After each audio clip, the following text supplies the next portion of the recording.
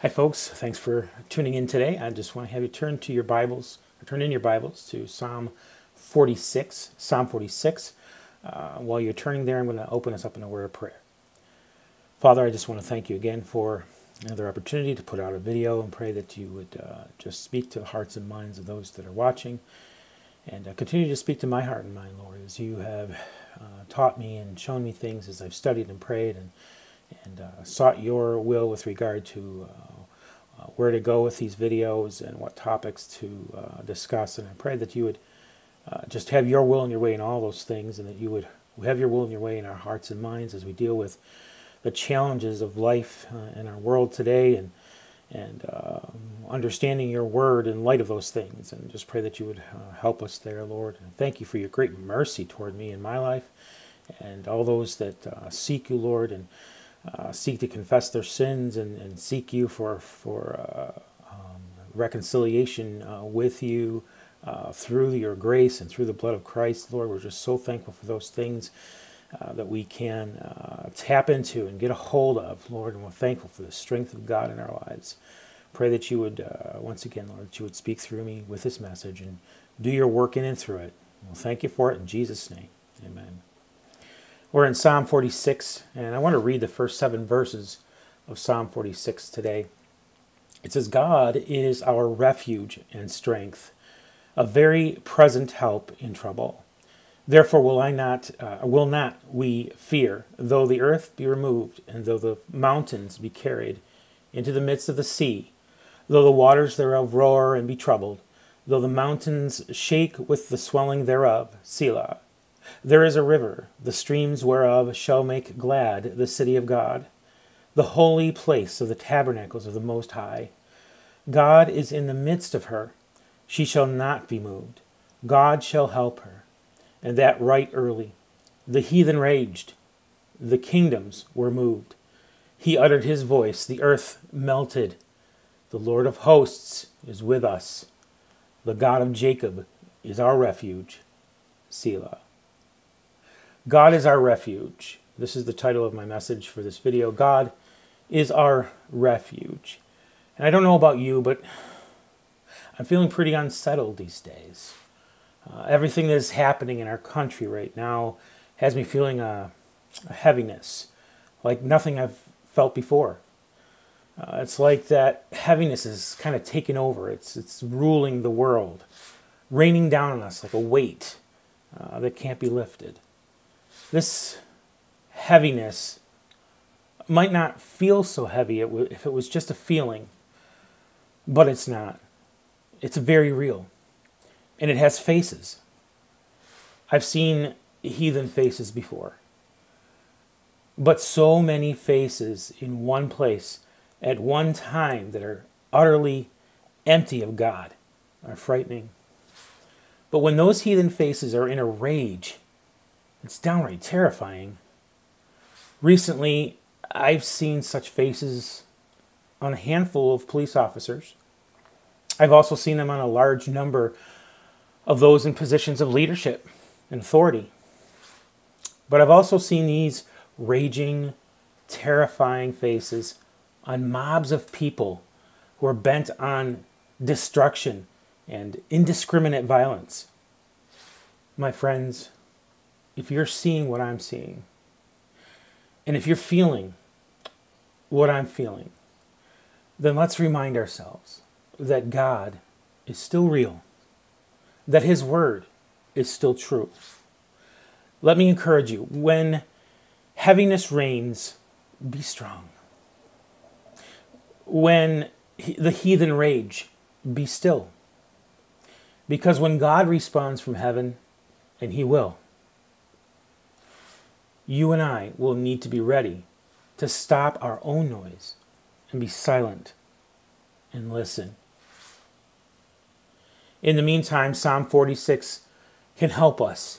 Verse 1 tells us God is our refuge and strength, a very present help in trouble.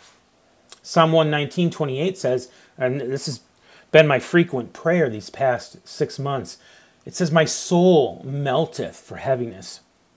Strengthen thou me according to thy word. My friends, first of all, number one, when heaviness reigns, be strong. Ephesians 6:10, it's our own strength that I'm calling to you. It's not our own strength that I'm calling you to. And I wanted to show you this from Ephesians 6:10. Finally, my brethren, be strong in the Lord and in the power of his might.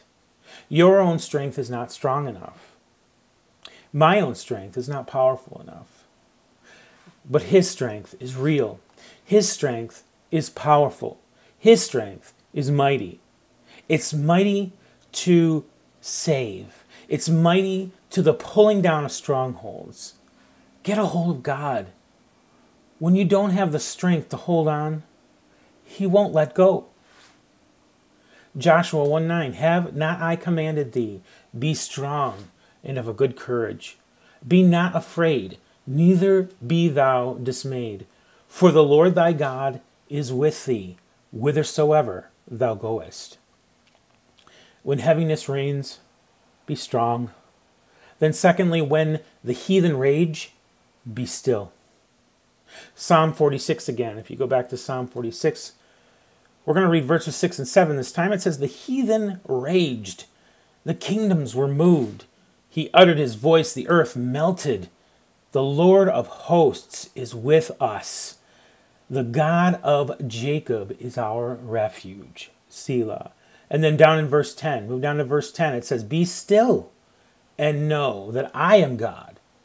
I will be exalted among the heathen. I will be exalted in the earth. Have you ever gone swimming at the beach and been stuck in deep sand under the water? The struggle to get out can be scary, depending on how deep you are. If the water is over your head, it's terrifying. But if this has ever happened to you, you know that fighting and struggling and panicking just makes you sink deeper and faster. The same is true when you're in the muck of chaos and the world around you is going crazy. The answer is to stop struggling, to be still, to wait on God.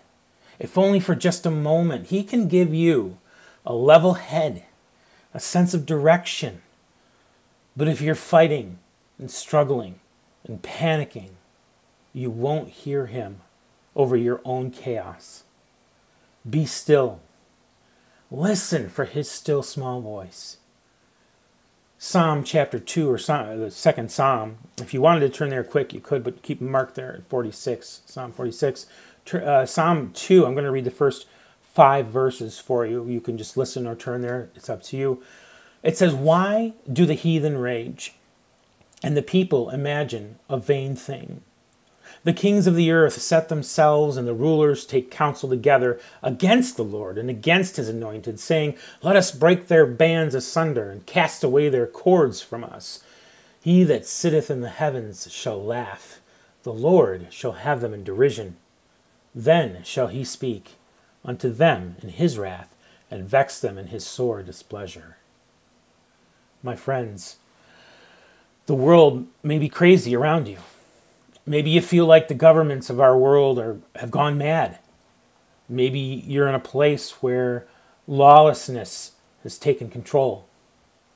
And people are shaking their fists at authority and or shaking their fists at God. Don't panic. God will have the last laugh. Be still and know that he is God. Be patient and know that he will respond from heaven. And thirdly, when heaven responds, be silent. When heaven responds, be silent. As important as it is to be strong when heaviness reigns, and as crucial as it is to be still when the heathen rage, it's equally as important to be silent when heaven responds, so that you can hear and understand. Zechariah 2:13 says, be silent, O all flesh, before the Lord, for he is raised up out of his holy habitation.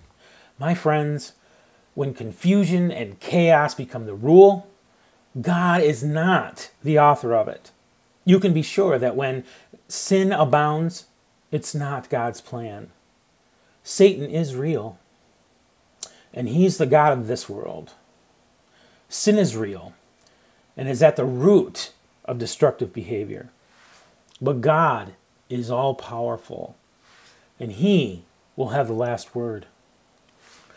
What we need to do is learn to see the world with God's eyes and not expect God to limit himself by seeing only through our eyes. We may be seeing death and destruction, but we only see the visible, temporal world. There's a spiritual realm and there's an eternal perspective that you and I can't see. Behind the people who are stealing, killing, and destroying are unseen enemies doing the same. But they are far more powerful and far more destructive. They're a real source, or the real source of that heaviness we feel. But not to worry, God is stronger. When the heathen rage, be still and know that God is our refuge. And when heaven responds, our silence can only help us to understand, to see how great our God really is. Are you resting in God, resting on him as your refuge in these storms? Do you know him? Are you aware of his greatness and his power? In spite of the insanity or the intensity of what you see with human eyes? Fear is a normal response, but we must not live in fear. Come to Christ. See his perfect love, and that his perfect love is able to cast out fear. Surrender yourself. Surrender your sin. Surrender your own efforts to make sense of all of this on your own. It's only through Christ that we can be strong through the heaviness. It's only through Christ that we can be still among the heathen that are raging. And only Christ can silence our hearts enough to give us ears to hear and eyes to see heaven's glorious response to the darkness of a lost and dying world. Do you understand what I'm trying to say today? Does this resonate with you? I know the world is in chaos. I know that things look crazy, and I know that there's hate and various angles and various perspectives, and I know there's destruction happening and things burning and people getting hurt and people getting killed and things happening in the world like we've never seen them before in our lifetime. But God is still here. God is still alive. He's still our refuge. And if we can just get a hold of him, if you don't know him, if you don't know Christ as your Lord and Savior today, you need him. We all need him.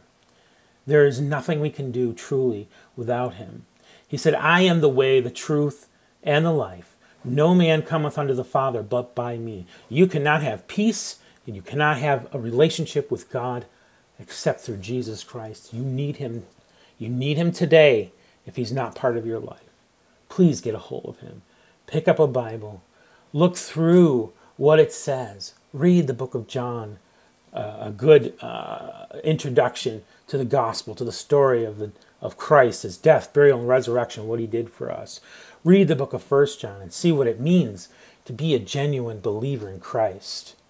If you have questions, if you have needs, if you need prayer, if you just need a little hope to get to the next day, whatever it is that you need, I'm here to do what I can to help you. I truly, genuinely want to be a help to anyone that needs it. And I pray that you'll contact me if you need something, if you need prayer, if you need help, if you need some direction that maybe I can help you with. I'm human just like you, but I believe that God is all-powerful and almighty, that he can be our refuge if we allow him to. Contact me. You can get more information at johnclawton.org, or you can contact me directly, john@johnclawton.org. Thanks for watching.